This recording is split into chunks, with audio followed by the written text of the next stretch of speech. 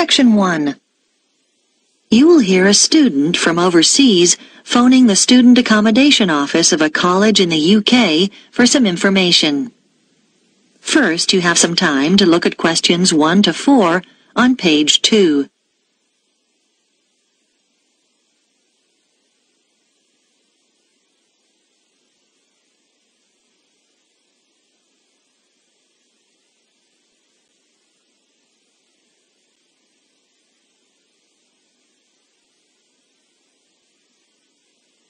You will see that there is an example that has been done for you.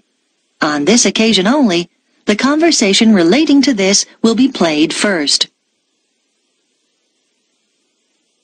College Accommodation Bureau, Darren speaking. How may I help you? Oh, good morning. I'm starting at the college in September, and I need to find some accommodation. Right. Well, there are various options. The first one is to stay in college accommodation. That'd be a single room. The first type of accommodation is a single room in the college, so single room has been written in the space. Now we shall begin. You should answer the questions as you listen, because you will not hear the recording a second time. Listen carefully and answer questions 1 to 4. College Accommodation Bureau, Darren speaking. How may I help you? Oh, good morning. I'm starting at the college in September, and I need to find some accommodation. Right. Well, there are various options. The first one is to stay in college accommodation. That'd be a single room. How much would that cost? Well, it depends. For a standard room, you're looking at £3,276 for the year. That's just for a room with wash basin.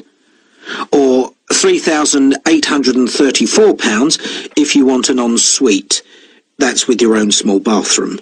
I see. That's more than I expected. It does include heating. That's quite a saving because energy costs can be high, especially in winter. Does it include meals as well? No. All our rooms are self-catering now. There's a shared kitchen on each corridor where you can cook if you want to, or there are plenty of places to eat out on campus. Okay, and you said that's the price for the whole year? Well, you pay annually, but actually it's for 36 weeks. It doesn't include holidays. You have to vacate the room then. Oh, I'd need somewhere to stay in the holidays. I can't afford to go home. The flights are too expensive. Well, there is another option.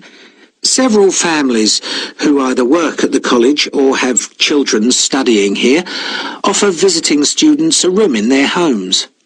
Oh? We call this arrangement Home Welcome, and we've still got a few places left at the moment. You pay £150 per week, and that includes breakfast, a packed lunch, and dinner, as well as heating. Is there a contract? Do you have to stay for the whole year? No, it's flexible. It sounds really good, but I'm not sure. I really want to be a little more independent. Before you hear the rest of the conversation, you have some time to look at questions 5 to 10 on page 2.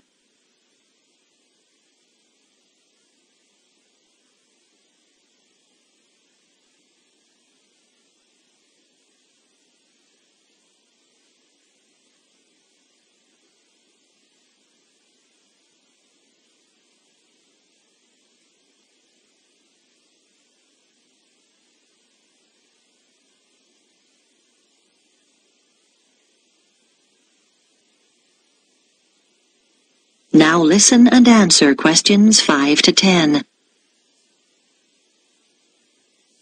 What about finding somewhere to live off campus? Yes, you can rent a property in town privately.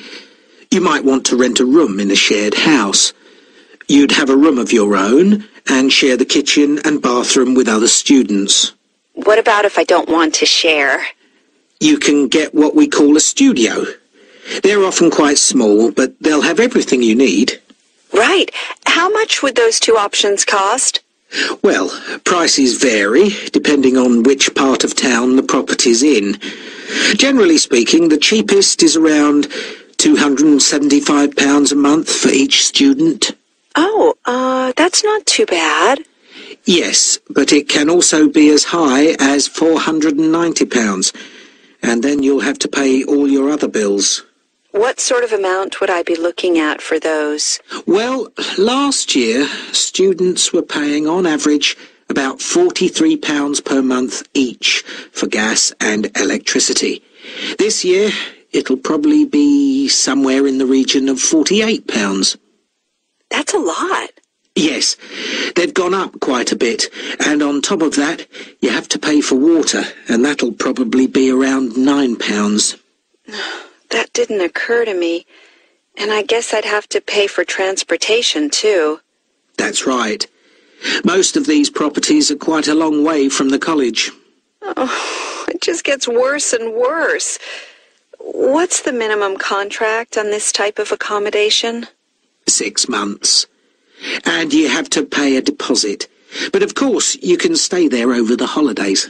That's true. And you'd have to provide references. They want 2 from someone in this country. I see. But that's not a problem. If you do choose this option, we can't find the property for you. You'd have to go through the estate agent which manages the property for the owner. Right. Thanks. Well, I think I'd like to see what's available privately. Could you give me the estate agent details? That is the end of section 1. You now have half a minute to check your answers.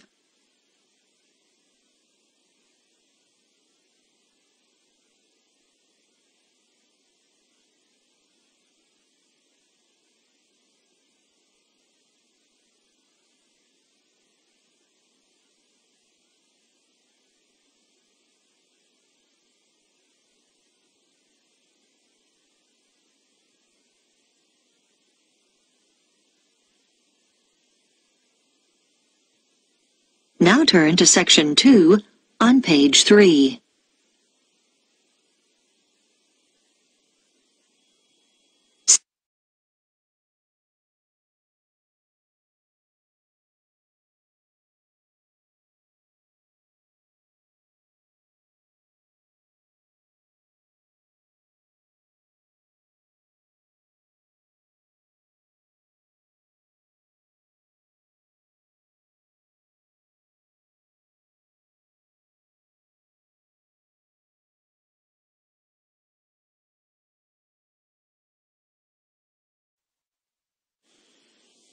Section 2. You will hear an audio guide introducing visitors to a museum.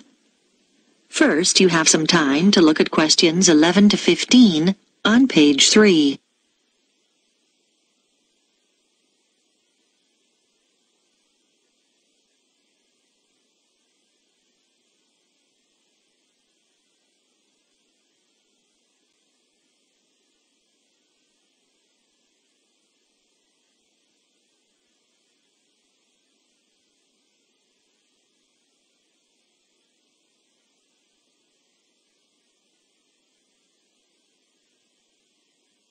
Now listen carefully and answer questions 11 to 15.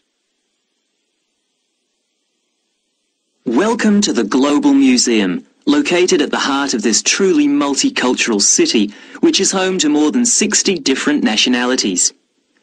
The museum has a number of exciting displays and exhibitions, and this audio guide is designed to help you make the most of your visit.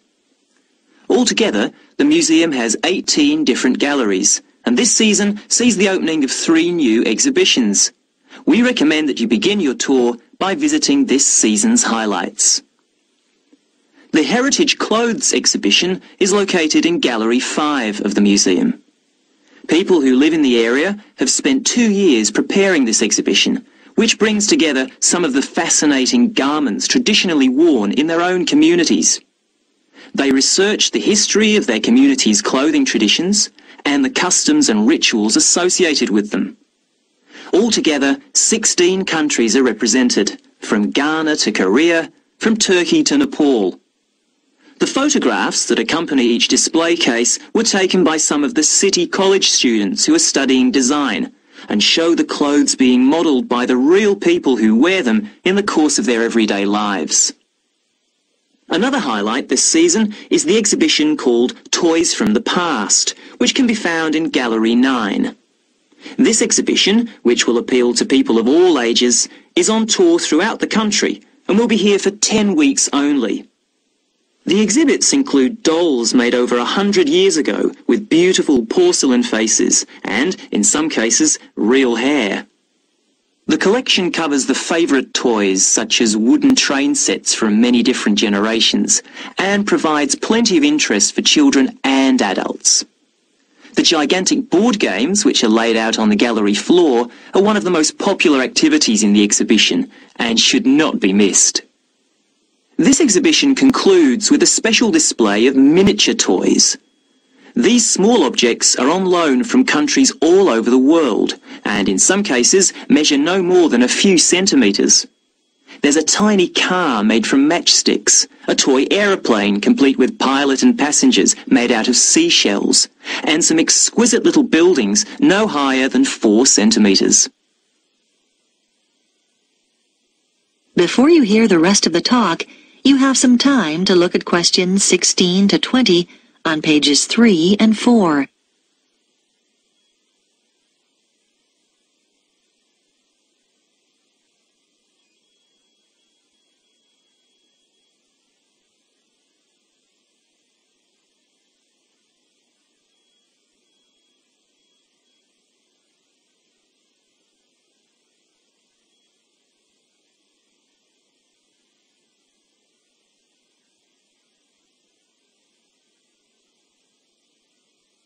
Now listen and answer questions 16 to 20.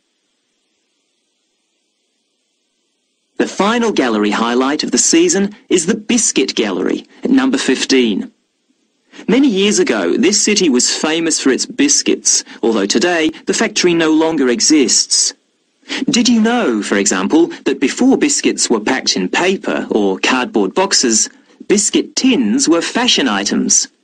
The factory made tins, round, square, triangular, hexagonal, for a whole range of different occasions, to celebrate national events, festivals, famous faces, and so on.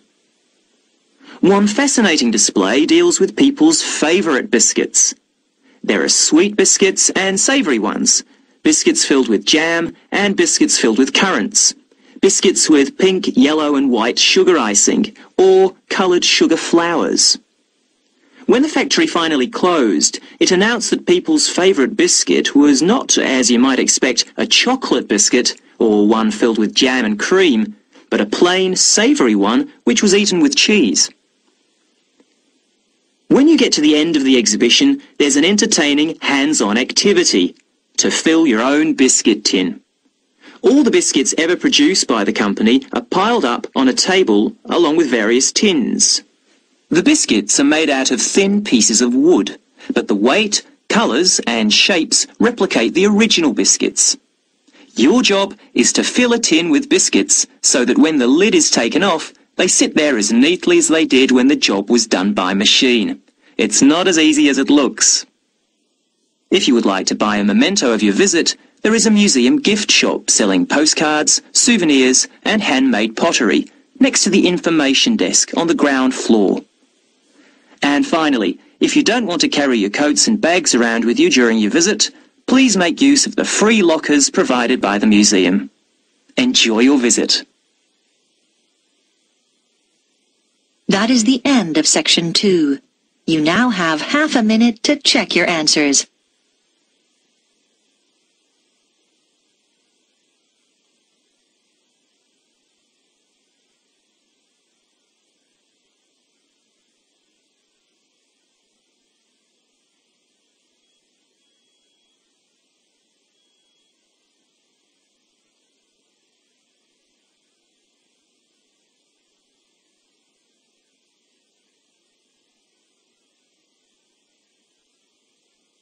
Now turn to section 3 on page 5.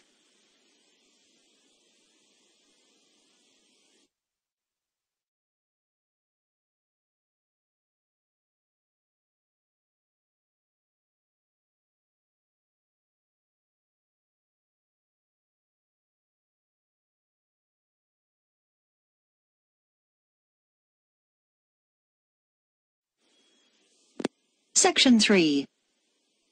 You will hear a discussion between a student called Helen and her tutor about an assignment that Helen is working on. First, you have some time to look at questions 21 to 24 on page 5.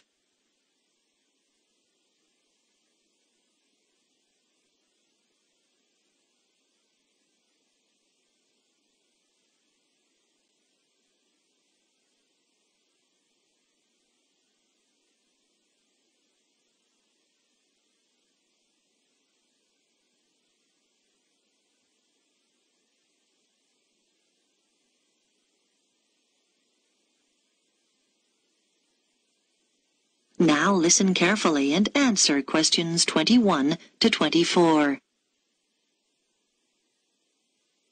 Come in, Helen. How can I help you? Well, I'm doing research for the anthropology assignment, and I was hoping to check a few details. Sure. You chose the topic of Pacific Island tapa cloth, didn't you? What have you found out so far? Well, I was going to introduce my assignment by saying that the tapa cloth is a fabric made from bark, just the outer layer of the trees. It's particularly common in the Pacific Islands, but not exclusive to them. In fact, many other peoples around the world have made high-quality cloth from bark. But what sets Pacific tapa apart is the incredible variety of roles it's played in this region. Yes, nice introduction. Though I think you could be more specific regarding dates. Okay, so what about the raw materials used? Well, tapa cloth is made from several species of tree. In the Pacific, the paper mulberry tree is most common, but it doesn't thrive in all conditions. In fact, it wasn't originally found in the islands, but was carried in their canoes by the first migrants. Tapa is also made from the breadfruit tree, which is convenient because its fruit is a staple food. The paper mulberry tree is only grown for tapa making, though. Yes, that's good. Now, what about the Maori people here in New Zealand? But the Maori don't make tapa now. That's right, and you need to account for it. We know that when Maori migrated here from the other Pacific Islands, they were prepared to make tapa because they brought the paper mulberry tree with them. The thing was, after they'd been in New Zealand a bit, they found the flax plant, which is superior to tapa because it makes a stronger fabric. By the time Europeans arrived in the 18th century, Maori were making all their fabric from flax and had been for some time. Okay. So, with the production process itself, first the inner bark is beaten with wooden hammers to soften the fibres. Then the different pieces are glued together using an adhesive paste made from the arrowroot tuber. This is the only way to fabricate large pieces of cloth because bark strands are too fine to be woven together and stitching isn't strong enough. Before you hear the rest of the discussion, you have some time to look at questions 25 to 30 on page 6.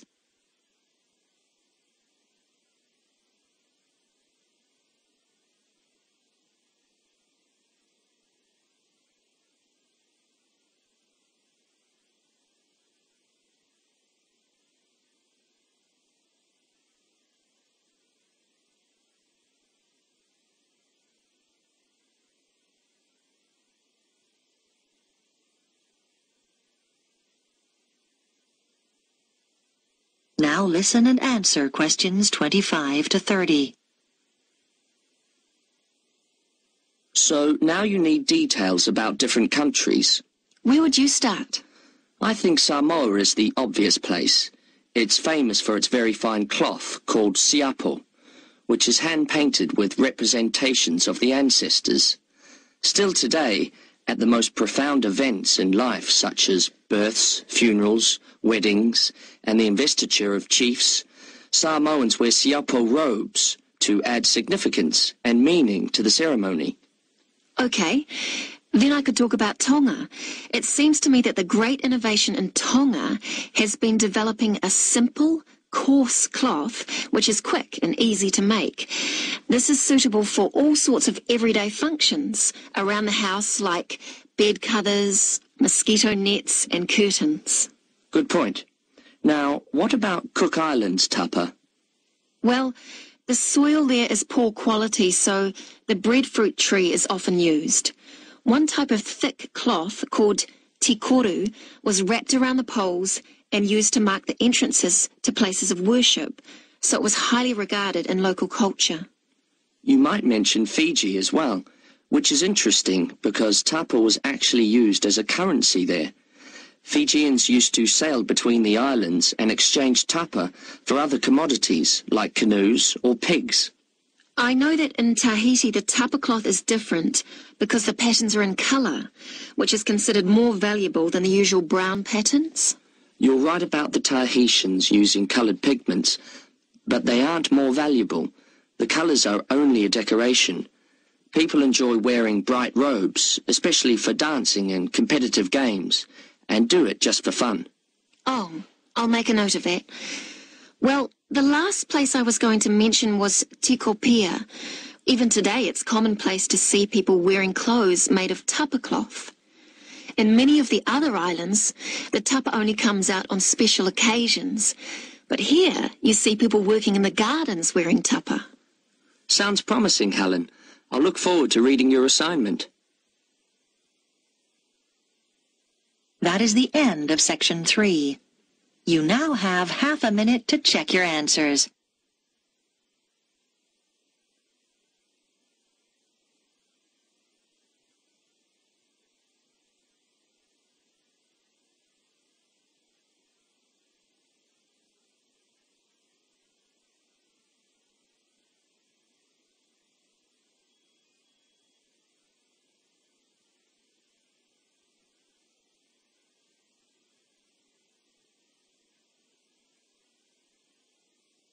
Now turn to Section 4 on page 7.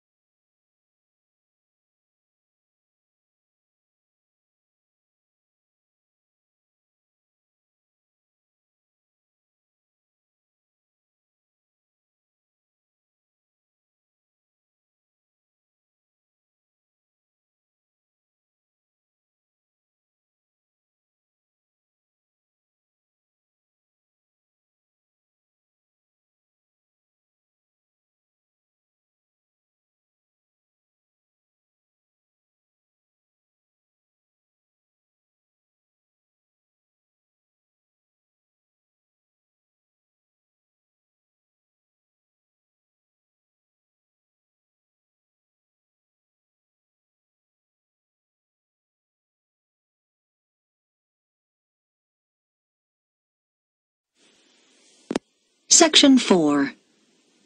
You will hear part of a talk about research into learner persistence given by a university lecturer to her colleagues.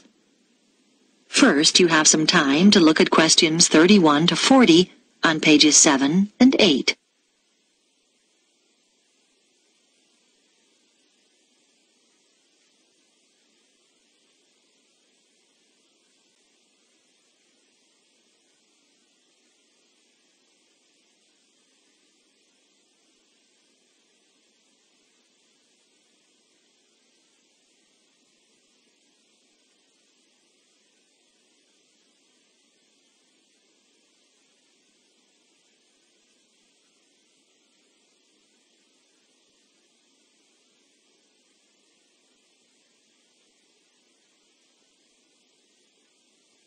Now listen carefully and answer questions 31 to 40.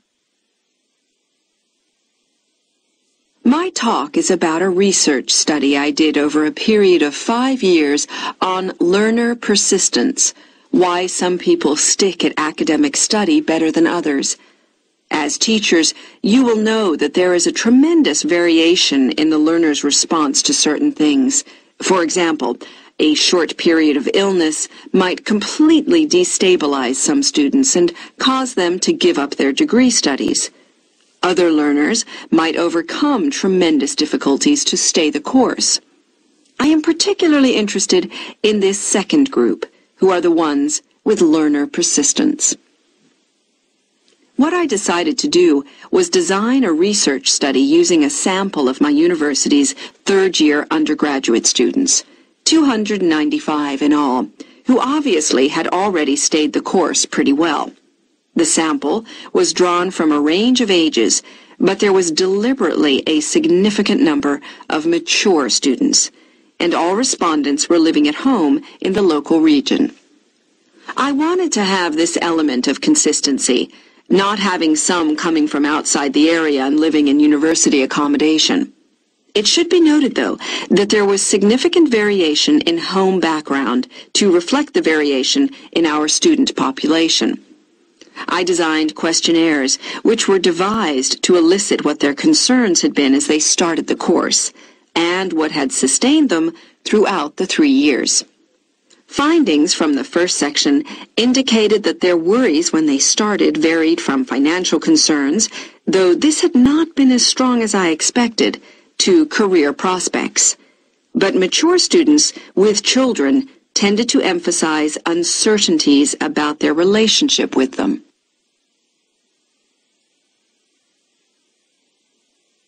The second section of my questionnaire looked at learner persistence under 3 main headings: social and environmental factors, other factors, and intrinsic or personal characteristics. I identified 3 levels of importance for each of these. At the first level, those points identified by participants as most important in learner persistence. For social factors, many respondents said how crucial it had been to have good support. Though there was no one specific source, it could be family or friends. As regards other factors, students are heartened not so much by high grades, but by what they regard as success in study. And for personal characteristics, many respondents reported that they took pleasure in challenge, and that this was regarded as very significant. At the second level of importance, in the first category, a sizable percentage talked about the fact that they had enjoyed themselves in school as an important social factor. In the second column, other factors, a number of people said that what was of most importance was decent health. This had a fairly strong influence on their persistence in their studies. And then, under the heading of personal characteristics, there were quite a large percentage of respondents who mentioned they felt it was important to have lots of interests in their everyday lives. This gave them a depth and sense of perspective, which less persistent learners might lack. And then, on to the third level. Under social factors, several respondents talked about good relationships with their tutors. For other factors, they mentioned lack or absence of any problems in their families. And finally, under column 3, they identified an ability to juggle several roles, what we might call their capacity for multitasking. Now, these findings obviously helped inform the design of activities, as I mentioned. But in addition, a number of further recommendations emerged. Firstly, I propose that the department distributes questionnaires to first-year students to help get an idea of their maturity when starting the course. This is really our overriding concern. Secondly, I recommend we look into ways of offering induction courses for some selected students to allow them to take on the role of advisors. We think they are the best people to act in that role. This policy will make support much more accessible to our students. Thirdly, this help is often most needed in the evening and night when offices are closed, And so we should set up online services instead of the more traditional telephone services. Research has shown that these services are actually more accessible to the majority of students. And finally, it is often important to be proactive. If students are not meeting deadlines, then someone should contact them rather than wait for them to come to us. Now, are there any questions about the points? That is the end of Section 4. You now have half a minute to check your answers.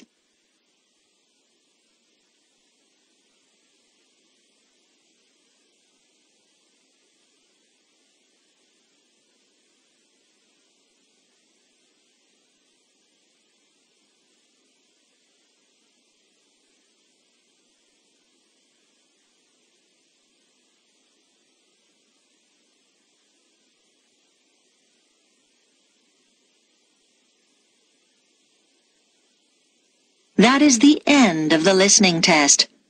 You now have 10 minutes to transfer your answers to the listening answer sheet.